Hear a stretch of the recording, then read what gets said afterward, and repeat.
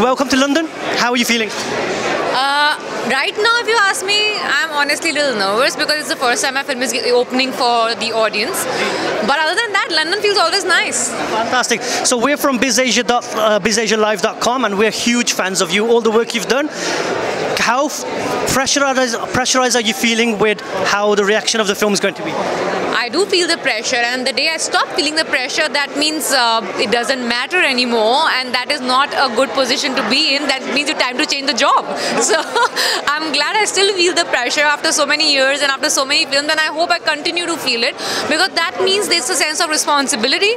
That's because people have certain expectations, and I would want them to have expectations out of my film, because I do work really hard for all that love. So these film festivals are a great way for independent films to come forward. Obviously your films, which are commercial, which are blockbuster films, Bombay industry. How important is it for you to have a say or have a platform like this? Well, I feel the movies are made for audience. Audience can vary. It can be festival audience, it can be a theatre-going audience, the commercial audience, the ones who like to have a certain kind of palette to view a certain kind of films.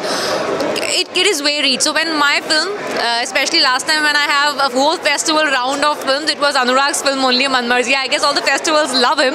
So it's more for Anurag that these films are embraced in these festivals. So it's just a different kind of audience it gets exposed to. So the feedback that we get after such screenings and festivals is very different from what we get in theatre feedback, right?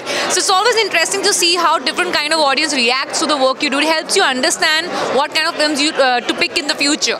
Yeah. Can we have a quick shout out to BizAsia.com? Really quick. BizAsia viewers, thank you so much for sending all the love towards me. Please continue to love me, and all the best. Bye-bye. Fantastic. Thank you so much. Thank you. Best of luck.